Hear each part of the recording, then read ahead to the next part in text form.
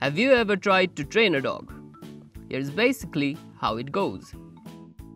You ring a bell, you put some food on a plate, the dog comes running. Next day, you do the same thing.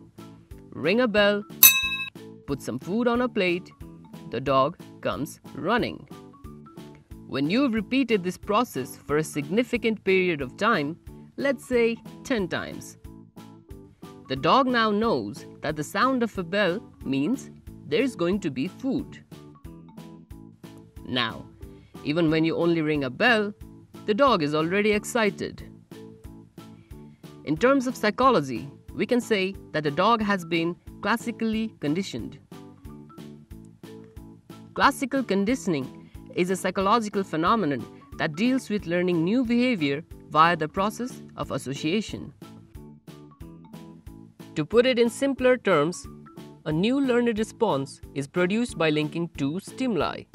In this case, the dog's excited behavior is the learned response produced by linking food and the bell. Do you want to know how this happens? Subscribe our channel to be notified when we release our next video.